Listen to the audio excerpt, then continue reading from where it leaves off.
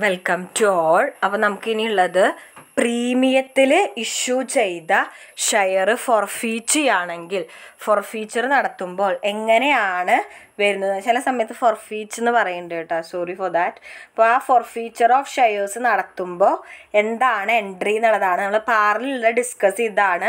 അപ്പോൾ പ്രീമിയത്തിലാകുമ്പോൾ നമുക്കറിയാം ഒരു എക്സ്ട്രാ ഐറ്റം പ്രീമിയം കൂടി വരുന്നുണ്ട്. സോ നമ്മൾ അലോട്ട്മെൻറ്റ് മണി പേ ചെയ്യാത്ത കാരണമാണ് ഫോർഫീച്ചർ ഓഫ് ഷെയർസ് നടത്തുന്നതെങ്കിൽ അതിൻ്റെ അർത്ഥം എന്താണ്, premium pay ചെയ്തിട്ടുണ്ടാവില്ല. So forfeiture of shares when allotment money and call money are not paid. Allotment മണിയും കോൾ മണിയും പേ ചെയ്യാത്ത കാരണം ഷെയർസ് ഫോർഫീച്ചർ ചെയ്യുകയാണെങ്കിൽ എങ്ങനെയാണ് എൻട്രിന്ന്, അതായത് പ്രീമിയം റിസീവ് ചെയ്തിട്ടില്ലെങ്കിൽ if we are not received the premium from share holder, അങ്ങനെയുള്ള കേസിലുള്ള എൻട്രിയാണ് share capital account ഡെക്റ്റർ. അതായത് കമ്പനി കോൾ അപ്പ് ചെയ്ത എമൗണ്ട് വെച്ചിട്ട് സെക്യൂരിറ്റി പ്രീമിയം റിസർവ് അക്കൗണ്ട് ഡെക്റ്റർ, അതായത് പ്രീമിയം അൺപെയ്ഡ്. ഇത് പ്രീമിയം റിസീവ് ചെയ്യാത്ത കേസാണ് കേട്ടോ. പ്രീമിയം അൺപെയ്ഡ്, അയാൾ തരാത്ത പ്രീമിയത്തിൻ്റെ amount. Share capital account ഡെക്റ്റർ,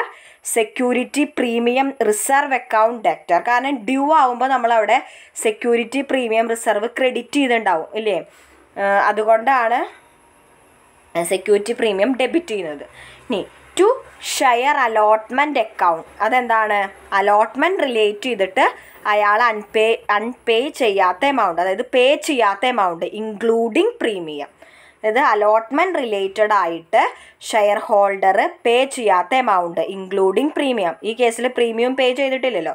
to share call account, അതായത് എന്താണ്, കോൾ മണി റിലേറ്റഡ് ആയിട്ട് അയാൾ പേ ചെയ്യാത്ത എമൗണ്ട്. ഇനി ടു ഷെയർ ഫോർഫീറ്റഡ് അക്കൗണ്ട്, അതായത് അയാൾ എന്താണ് ഷെയർ റിലേറ്റഡ് ആയിട്ട് എത്രയെങ്കിലും എമൗണ്ട് പേ ചെയ്തിട്ടുണ്ടെങ്കിൽ ആ എമൗണ്ടാണ് എന്ത് വരിക, ടു ഷെയർ ഫോർഫീറ്റഡ് അക്കൗണ്ടിൽ വരുന്നത്. സോ പ്രീമിയം റിസീവ് ചെയ്തിട്ടില്ലെങ്കിൽ മാത്രമാണ് നമ്മൾ എന്ത് ചെയ്യുക, സെക്യൂരിറ്റി പ്രീമിയം റിസർവ് അക്കൗണ്ട് എന്ന് പറഞ്ഞിട്ട് ആ സെക്യൂരിറ്റി പ്രീമിയം നമ്മൾ എന്ത് ചെയ്യുന്നത്, ഡെബിറ്റ് ചെയ്യുന്നത്. അപ്പോൾ എൻട്രി പഠിക്കുക, ഷെയർ ക്യാപിറ്റൽ അക്കൗണ്ട് ഡെക്റ്റർ കോൾ ചെയ്ത എമൗണ്ട് വെച്ചിട്ട് സെക്യൂരിറ്റീസ് പ്രീമിയം റിസർവ് അക്കൗണ്ട്, അതായത് അൺപെയ്ഡ് ആയിട്ടുള്ള premium amount to share allotment account, ആ ഷെയർ അലോട്ട്മെൻറ്റ് റിലേറ്റഡ് ആയിട്ട് അയാൾ പേ ചെയ്യാത്ത എമൗണ്ട് ഇൻക്ലൂഡിങ് പ്രീമിയം അവിടെ നമ്മൾ ക്രെഡിറ്റ് ചെയ്യണം. To share call account, call money unpaid ആയിട്ടുള്ളത്. ടു ഷെയർ ഫോർഫീറ്റഡ് അക്കൗണ്ട്, എത്ര എമൗണ്ട് അയാൾ ഇതുവരെ അടച്ചിട്ടുണ്ട് അത്. ഇനി ചില കേസിൽ എന്താണ്, കോൾ മണി പേ ചെയ്യാത്ത കാരണം നമ്മളത് ക്യാൻസൽ ചെയ്ത്, അതായത് അയാൾ അലോട്ട്മെൻറ്റ് മണി അടച്ചിട്ടുണ്ടാവും, അതായത് പ്രീമിയം അയാൾ അടച്ചിട്ടുണ്ടാവും. That is company received the premium along with the allotment മണി. അങ്ങനെയുള്ള കേസിൽ ഷെയർ ഫോർഫീച്ചറിൻ്റെ എൻട്രി ഇങ്ങനെയാണ് വരിക, ഷെയർ ക്യാപിറ്റൽ അക്കൗണ്ട് ഡെക്റ്റർ, അതായത് കോൾഡ് അപ്പ് ചെയ്ത amount. To share call account, അതായത് കോൾ മണി എത്രയാണ് അൺപെയ്ഡ് അത്.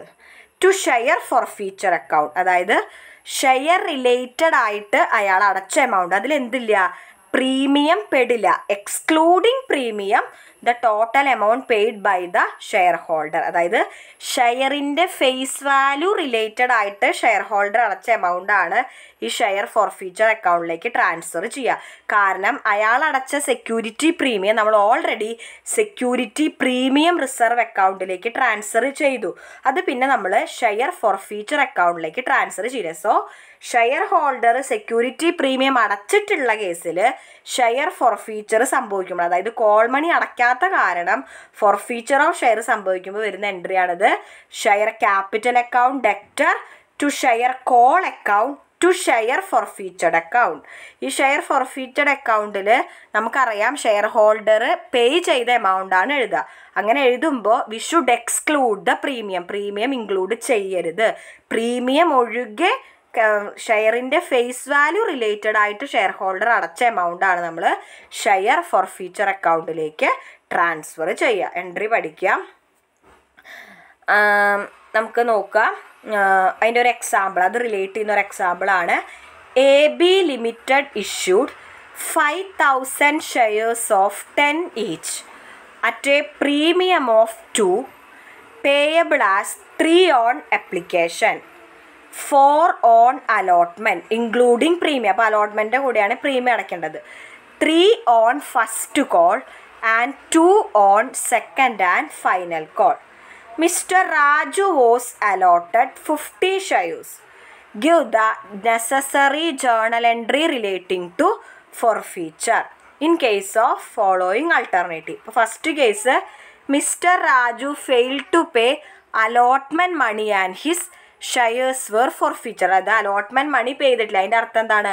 അയാൾ പ്രീമിയം പേ ചെയ്തിട്ടില്ല എന്നാണ്. അപ്പോൾ പ്രീമിയം പേ ചെയ്തിട്ടില്ലെങ്കിൽ പ്രീമിയത്തിൽ ഇഷ്യൂ ചെയ്ത ഷെയർ ഫോർഫീച്ചർ ചെയ്യാൻ വരുന്ന എൻട്രി എന്താണ്? Share capital account ഡെക്റ്റർ, security premium reserve account ഡെക്റ്റർ, to share allotment, to share call account, to share forfeiture account. ഇവിടെ അലോട്ട്മെൻറ്റ് മണിയാണ് പേ ചെയ്യാത്തത്, അപ്പോൾ തന്നെ ക്യാൻസൽ ചെയ്തു. സോ അലോട്ട്മെൻറ്റ് മണി വരെയാണ് എന്ത് ചെയ്തിട്ടുള്ളൂ? കോൾ അപ്പ് ചെയ്തിട്ടുള്ളൂ. അപ്പോൾ ഷെയർ ക്യാപിറ്റൽ അക്കൗണ്ട് അലോട്ട്മെൻറ്റ് മണി വരെ എത്ര എമൗണ്ട് ഉണ്ട്?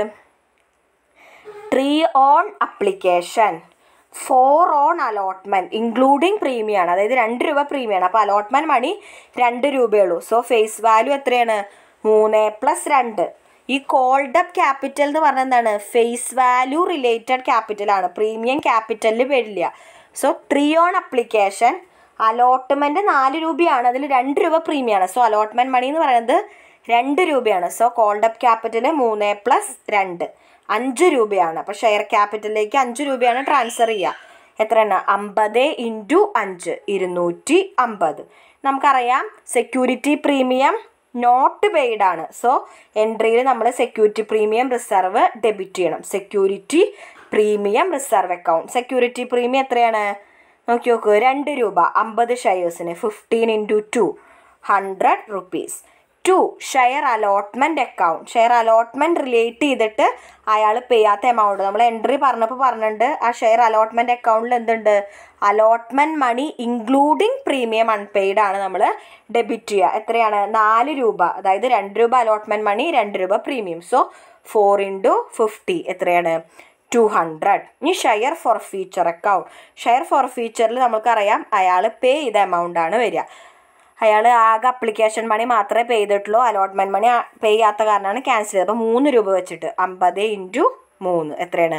150. അപ്പോൾ സെക്യൂരിറ്റി പ്രീമിയം പേ ചെയ്തിട്ടില്ലെങ്കിൽ വരുന്ന എൻട്രിയാണിത്. അപ്പോൾ ആ share ക്യാപിറ്റലിൽ called up ക്യാപിറ്റലാണ്. Called up capital എന്ന് പറഞ്ഞാൽ എന്താണ്?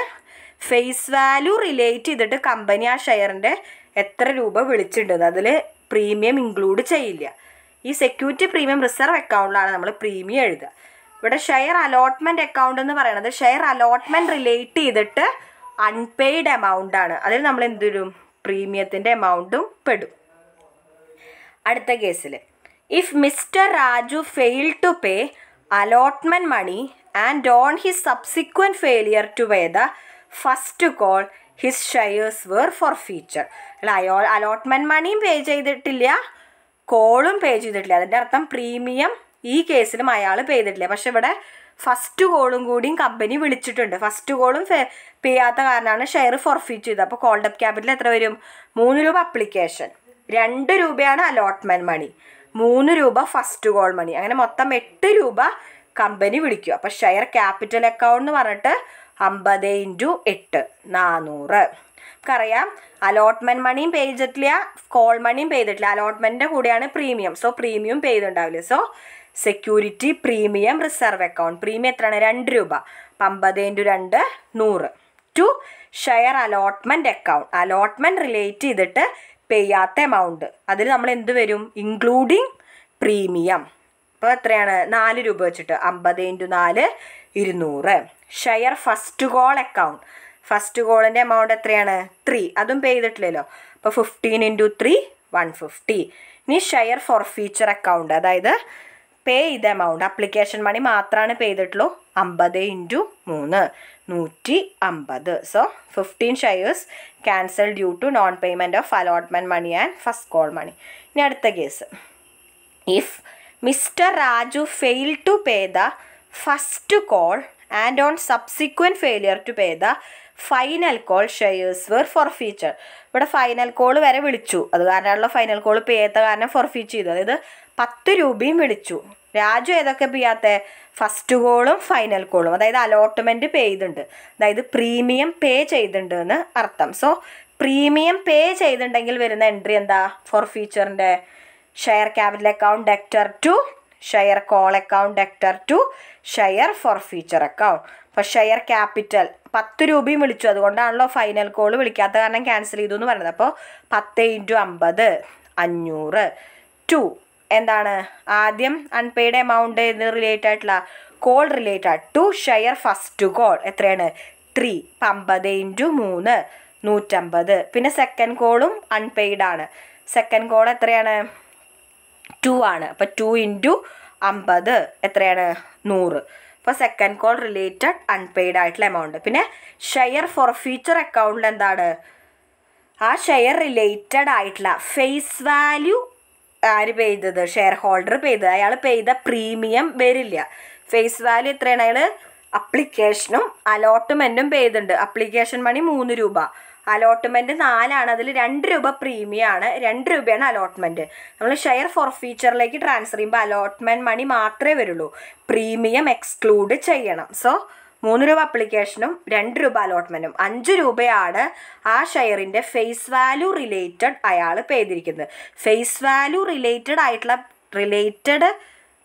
പേ ചെയ്ത എമൗണ്ട് ആണ് നമ്മൾ ഫോർഫീച്ചറിലേക്ക് ട്രാൻസ്ഫർ ചെയ്യുന്നത്. അതായത് 2 രൂപ അലോട്ട്മെൻറ്റും 3 രൂപ അപ്ലിക്കേഷനും, അങ്ങനെ 5 രൂപ. അപ്പോൾ ഷെയർ ഫോർഫീച്ചർ അക്കൗണ്ട് എന്ന് പറഞ്ഞിട്ട് 50 × 5 250. അപ്പോൾ നമ്മൾ ഇത് എഴുതിയപ്പോൾ കണ്ടില്ലേ? നോക്കി നോക്കൂ.